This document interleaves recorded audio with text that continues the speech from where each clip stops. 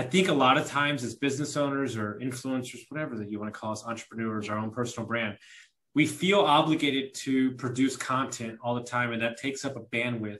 When I have north of 2,000 quick tip videos, and I don't think we as people that post social media repurpose our content enough. And that for me is the next 3 months is 100.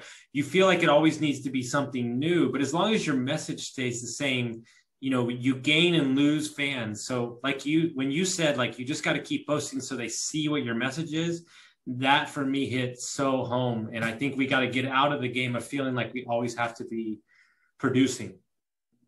Yeah, thank you, Austin. I'm glad that resonated with you. And even like down to like, if a post performed really well, repost it. Like go back and dig through and repost it. 2 reasons. One, you know Instagram's not pushing out that post to every single one of your followers. They're not seeing it. 2, you've probably gotten new followers since you posted that. So, you know, and then 3, if somebody sees it twice, great. So yeah, definitely repurpose it. Yeah, that's a good point too. I forgot about it. Kind of goes with a recent theory that I heard, which is like, if you sell somebody a product and they're on an email list, everyone's panicking that you need to remove them from that email list of the same sales pitch, when in reality, it actually reinforces them and encourages them. Oh, I just bought this book. I got to read it again. Exactly.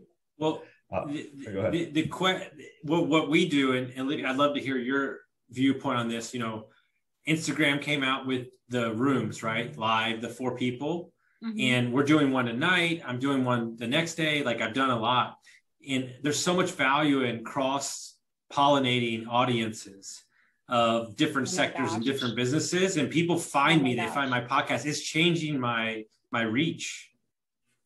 So if the presentation was longer, we would actually went into that, because collaboration is a huge part of growth. And like, you know, sometimes I have clients come to me and they're wondering why they're not growing in followers. And it's because they're not collaborating with other people. So like, again, this is not Facebook 2012, right? This is we're dealing with saturated platforms. All right. And it's just as well to say it.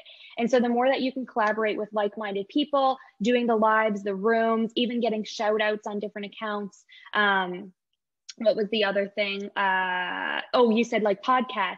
Like I look at someone's Instagram account now, and if they're doing well and they have like a big number of followers, my initial reaction is not that they had anything to do with their Instagram content. It's actually that they have different sources out there on the internet leading people back to their Instagram. So if you have a podcast, a YouTube channel, even if it's like a Facebook page, a TikTok, Clubhouse, like you can get followers from all of those different types of platforms. And it's really important to be, like you said, Austin, cross-pollinating, and then also just using those other places to draw your followers into your Instagram. If that's where you're getting, you want to draw them to Instagram. Sorry to go on about this. You want to draw them to Instagram because Instagram is a great place to build relationships and a great place to sell. So it's a great place to have those people be.